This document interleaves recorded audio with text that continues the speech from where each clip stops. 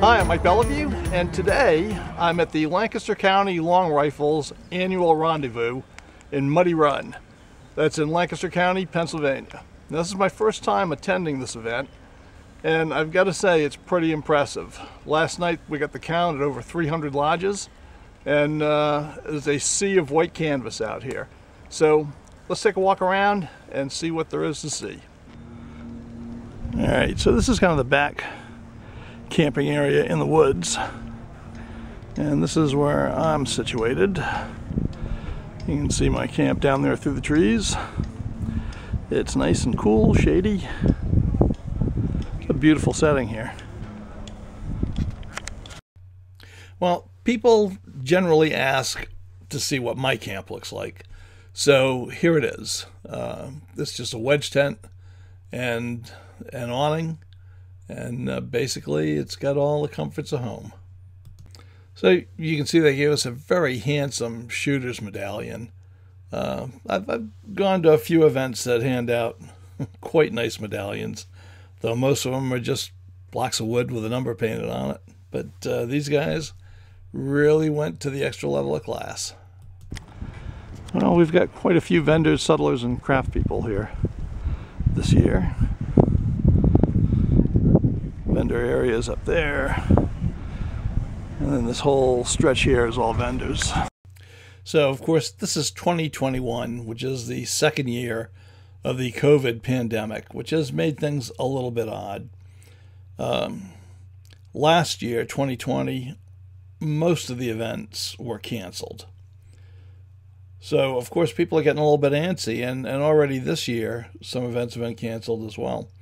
And in a way that benefited Muddy Run, because just before this rendezvous is usually the Fort Frederick Market Fair.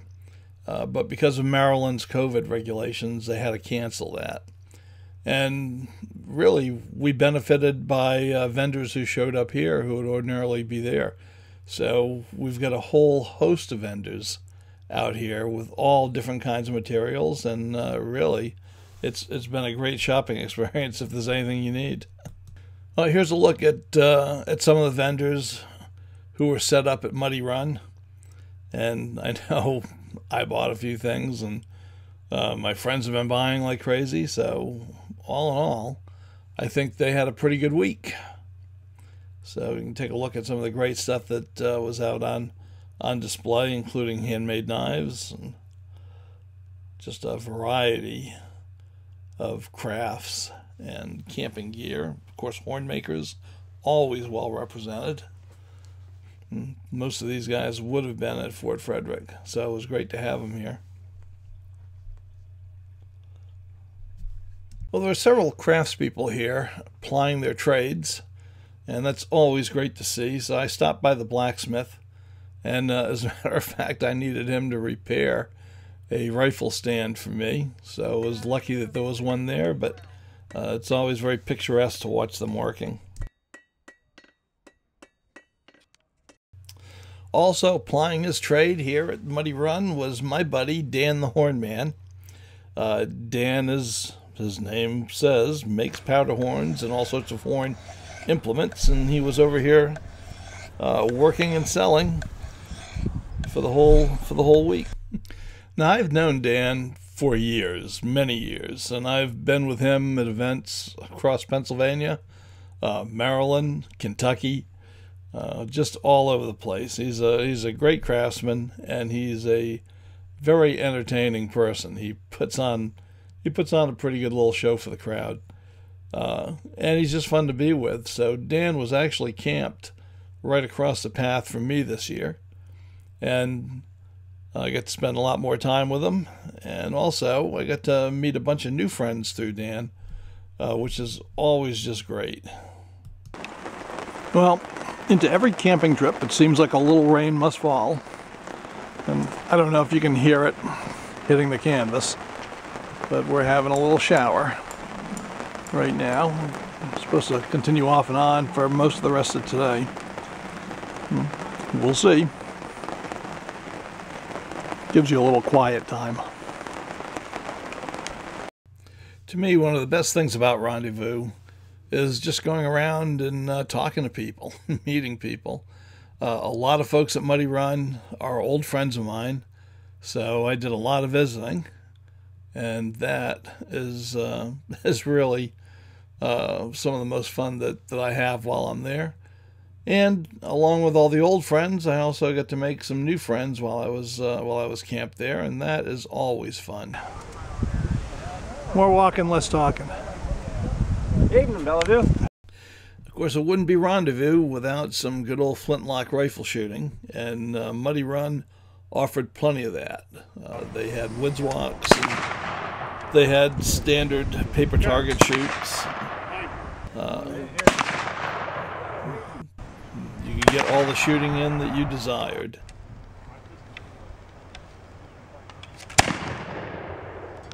And as you can see, it wasn't just limited to the men.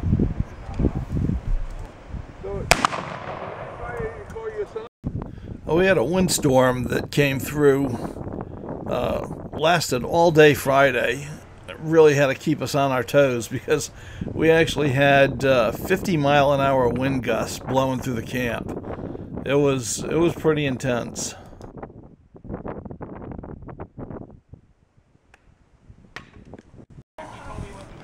Well, this ended up being my big purchase, my impulse purchase of this event.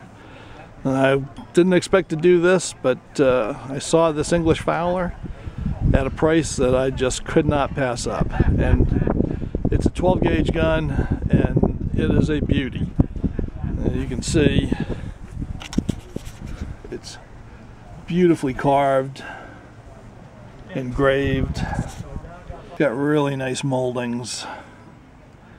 They say engraving, well done. Just a well executed gun. A friend of mine was selling it because he's downsizing, and I know it's an accurate gun, and I can't wait to try it out with some smoothbore loads. So it's a beautiful English Fowler, and it was worth the trip in and of itself. So that was the Muddy Run Rendezvous in a nutshell, and I really want to thank the Lancaster County Longrifles for putting on such a wonderful event. I mean, they work hard all year. They're really dedicated to making this a top-notch event, and believe me, it was one of the best run events that I've ever been to. So if you're looking for something to do outside at the end of April in 2022, you might give this a try.